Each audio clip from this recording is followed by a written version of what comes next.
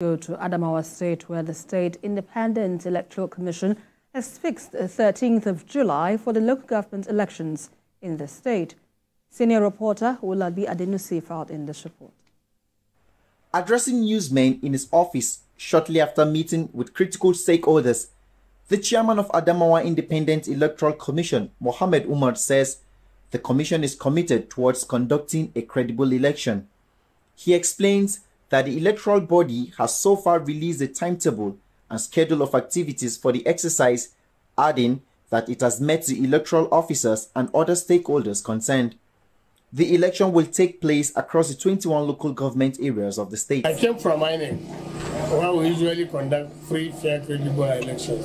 I worked for 32 years in the independent. I retired as a director. From my pedigree, my experience in INEC, and I believe with the government we have, the assurance I've given me that it's giving me free hand to conduct this election. So that's why I'm telling you that it's going to be free and fair, credible and acceptable. On its part, the state chairman of Inter-Party Advisory Council, Bello Babajo, thanked Governor Fintiri for his foresight to making sure the third tier of government is given priority.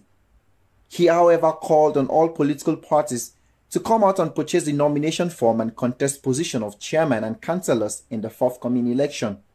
He called on the electorate in Adamawa to come out and exercise their franchise during the conduct of the polls.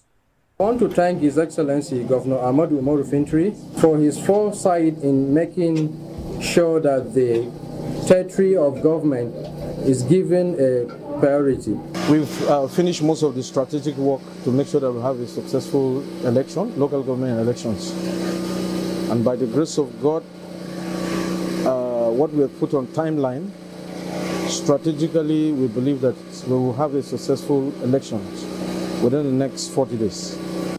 The state electoral body and the leadership of political parties have now set up modalities in preparation for the conduct of local government election that would be acceptable to all political parties.